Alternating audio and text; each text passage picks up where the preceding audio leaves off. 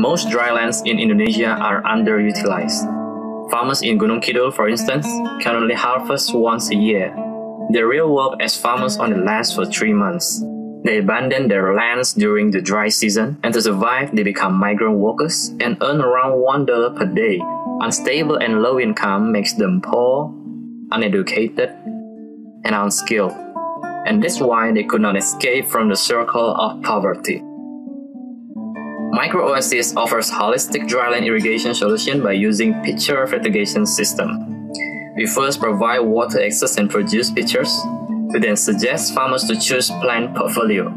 And while they receive trainings, we install the system. Maria tube maintains water level inside the pitcher, and the pitcher supplies water to the land. During land cultivation, farmers receive consultation. They harvest, sell it, and share the profit to us. Our business model ensures sustainable financial return. Every dollar invested in Micro Oasis will leverage $6 in return. That means significant improvement for dryland farmers' livelihood, health, education, and water sustainability.